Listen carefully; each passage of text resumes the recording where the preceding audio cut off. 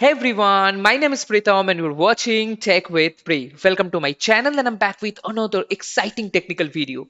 And this is the second video of our newly created technical series, which is the ServiceNow Developer, where we are learning the ServiceNow development and especially we are preparing for the certified application developer, which is the CAD examination, right? So we have already done the CS exam preparation video, virtual agent is done, system administrator is done. Now ServiceNow development, the most important one and the most crucial one. Okay, so we will learn step by step. So this is the second video. In the first video, you have already seen that I have explained, what are the things we are going to do throughout this series. What are the playlists that we are going to create for the CAT examination or the ServiceNow development, and very importantly, what are the benefits for the member that would be added, right? So all those things has been discussed in my previous video. So if you missed that video, don't worry, I'm going to put the link in the description. Also you can find the link here on your screen, right?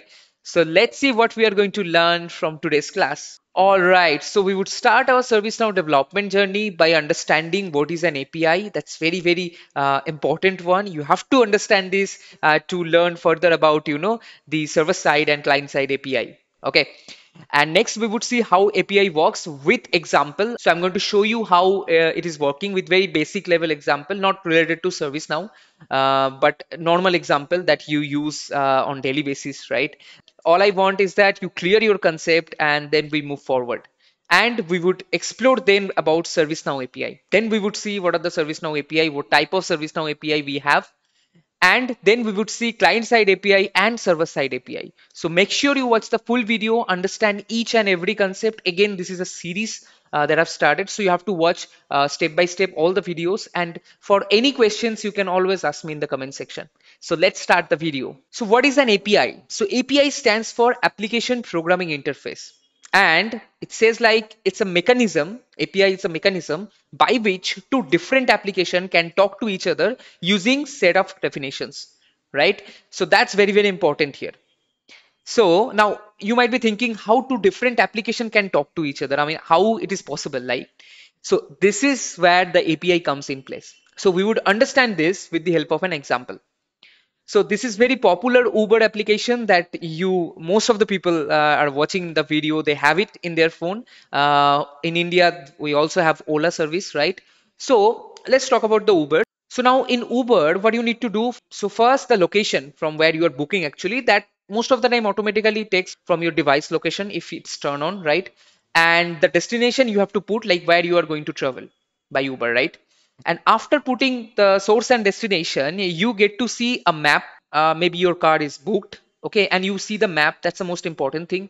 And in the map, you'd be able to see where your driver is right now, how much time it would take, okay, and all the location details, like what you see in a map, right? So all these things you're able to see. Now the question is, did Uber create this whole mapping system for their application? The answer is no. They have not created that, but they are using just the Google Map service that we have. We know the most popular mapping application that again all of our phone has, doesn't matter it's an iPhone or Android phone. So we all have the Google Map. It's very important. So wherever we are going, we are searching for some location. We use a lot, right?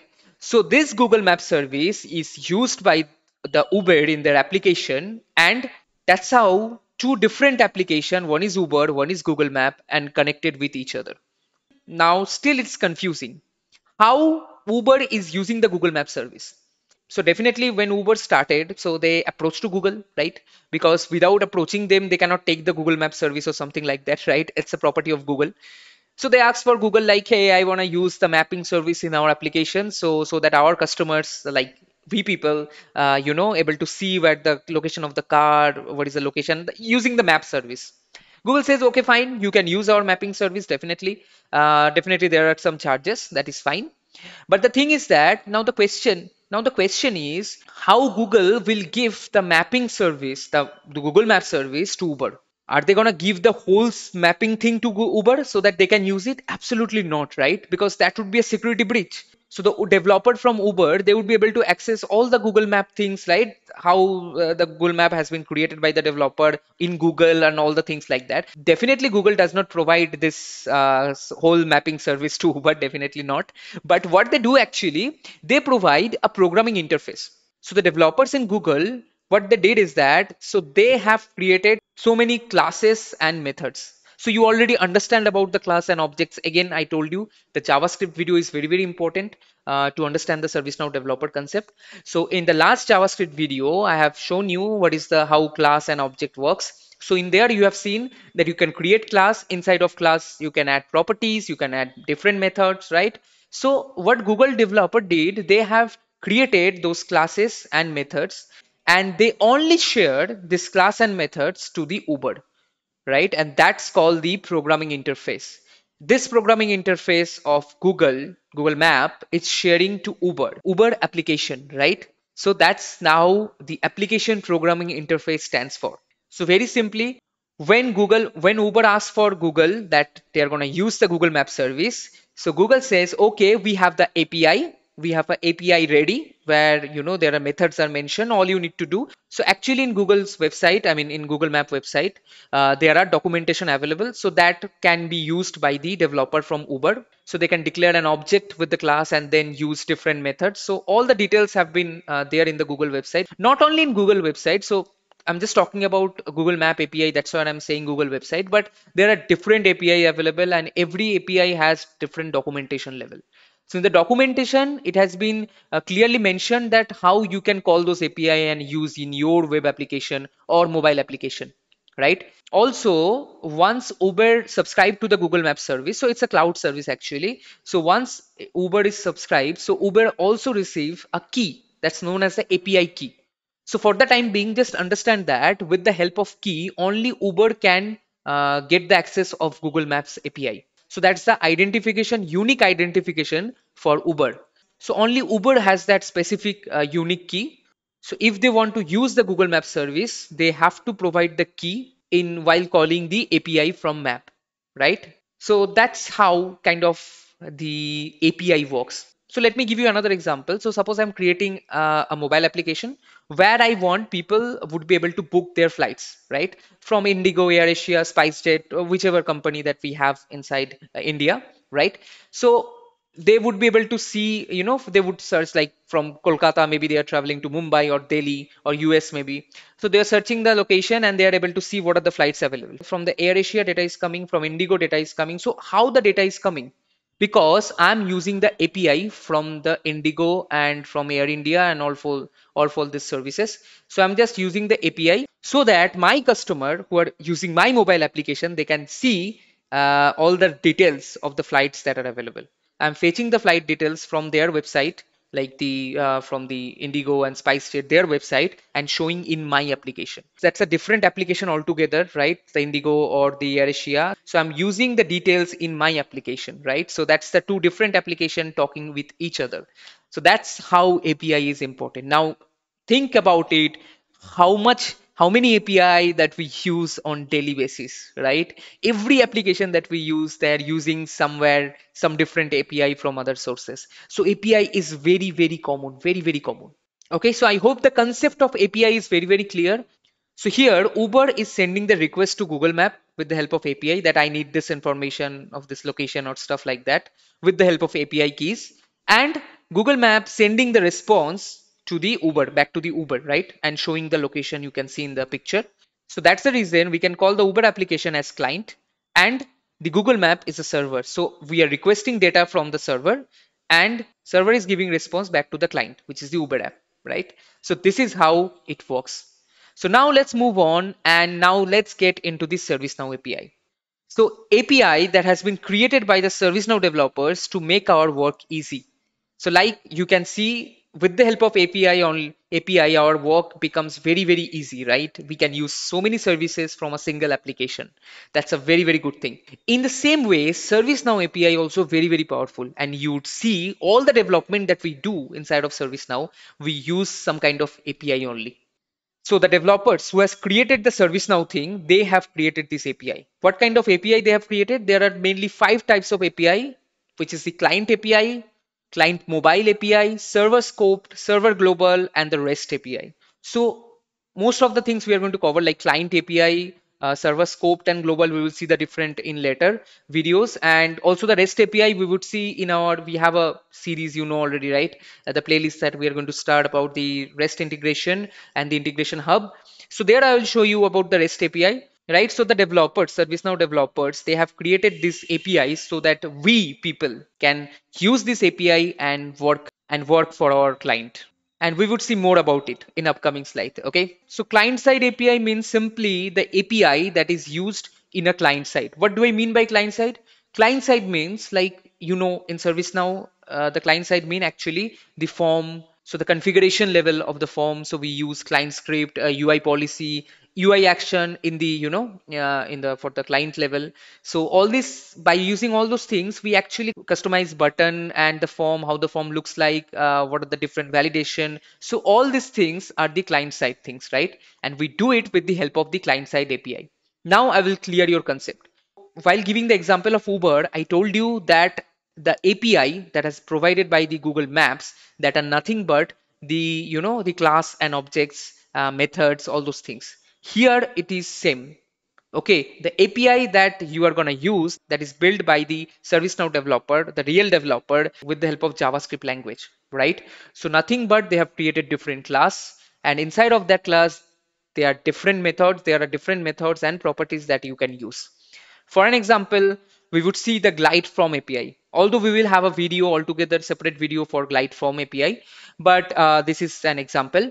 So glide from API that is used to manage form and the form fields in a form. Maybe it's an incident form or change form, any form, right? So, like I said, API is a collection of class objects, methods, properties, all those things I have already discussed. So here, for the glide from API, glide from is the class. So glide from is a class that has already been created by the ServiceNow developers, right? And what we are doing is that we are using the G underscore form. So if anyone watching this video has any idea about client script, they have written client script. So maybe they have used G underscore form. So G underscore form is a global object. So again, in my class object video, I have told you, right, how object is created from a class. So this is the global object. So we don't need to use the class name. So everywhere we can use G underscore form. That's the direct object. And we know that object contains properties and methods, right? So in the next line, you can see G underscore form dot add info message. And this is a method where we are passing the string, one parameter, and it would actually display the message TechWithPri while you load the form, or I mean, the based on the condition where you put, like in client script or UI policy, that's up to you. But this G underscore form dot add info message show a message in the form. So this is a method, add info message. So there are different methods available for G underscore form that we would see, like I said, in a altogether separate video. But all I'm trying to say is that API is a collection of class, object, and methods. So you can see the glide from is a class, G underscore from, right? And we would see another example, that is the glide user API. Again, we would have separate video on that. But with the help of glide user API, you can get all the logged in user details and user roles. Again, if we see, you'd be able to understand glide user here is the class. Again, we are using a global object G underscore user. So we don't need to declare or create the object. So if we have a class, for an example, we have seen in the JavaScript video, after creating the class, we have to make it, you know, with the help of new statement like let or var a equal to new, then the class name like that. And then you use the object a dot, you know, things like that. So here, when the global object is already created for you, so you don't need to declare it anymore. So all you need to do is that, like G underscore form, it's same way G underscore dot username. So here you are using the property. Here you use the method. Here you are using the property. Okay, so now you understand by the definition of API, we are using the same concept in ServiceNow also. And the client-side API can be used in client script, UI policy, and UI action, which is in the client level, right? Because UI action can be occur in both client and server level. So this is for the client level. Next, we would see the server-side API. Now, server-side API are responsible to deal with server-side things. So let's see some examples. So first one is the glide record API. That's the most famous one, and we would understand about it in the next video, fully about glide record. and this is used for database operation. So although ServiceNow never disclosed their methods of how they are working or what are the technology they are working with, but it has been heard that ServiceNow is using the MySQL database in the backend to store all the related data of your what you create, maybe a record in incident table. So all it's stored in the MySQL database. So now if you want to access MySQL database, you have to learn query, SQL query, you have to use the query and then you have to run it. So again, the ServiceNow developers, they have brilliant mind and they have created API for us so that we don't need to know about SQL. All we can do is that we create the object and we use different methods of the object. So we use the glide record class again, and then we have to initialize the object here. So like in previous example of client API, there you see g underscore form, g underscore user, that was the global object. So we can directly use the object. Here, you need to initiate the object like this. So if you have watched the class and object video, or if you already have the idea, so you know how it is working, right? So now GR can access all the properties of the class glide record. Again, guys, if you are watching this and if you have any confusion on understanding class, object, methods, all those things, so please refer to my ServiceNow and JavaScript playlist where I've cleared the concept of the object and class and methods. So please watch it out if you have any confusion. So we are using now here gr.addQuery using a method of the glide record class where you are passing the priority and one. Now how this query is actually working, the functionality of the query, everything I will discuss in the next video where we will understand about the glide record, right? For the time being, this is fine. You are getting the idea of server-side API. And the next we have the glide system API. It is very, very useful. We are going to use a lot. So it provides the information about the system and the current login user. We have seen g underscore user in client side API, and that is used in the client side only. I mean, like you can use it in client script, you can use it in UI policy or UI action client level. Live system API, this is something you only use in the server side. And we would see where we can use the server side API in a minute. So in the glide system API, again, the glide's name of the class is glide system, and we have a global object here, GS. So we are going to use GS dot and then method or properties. So here we use GS dot yesterday. It's a method which actually tell you the date of yesterday and the GMT time. And we would explore it again after glide record. We would learn about the glide system API, right? And the server-side API are used in business rules, UI action, server level, and the script include, right? And many more other places also we would see. This is all about the exploration of ServiceNow API. You understand, I hope you understand the concept of API and you know how it works. So again, if you have any confusion, you can ask me in the comment section. The next video, we would discuss about the glide record API. That's a server-side API. And we will learn a lot more things, right? So if you find it helpful, hit the like button. If you have any question, you can ask me in the comment. And don't forget to share this video with your friends and families. And don't forget to subscribe my channel. Bye bye. See you in my next video. Take care.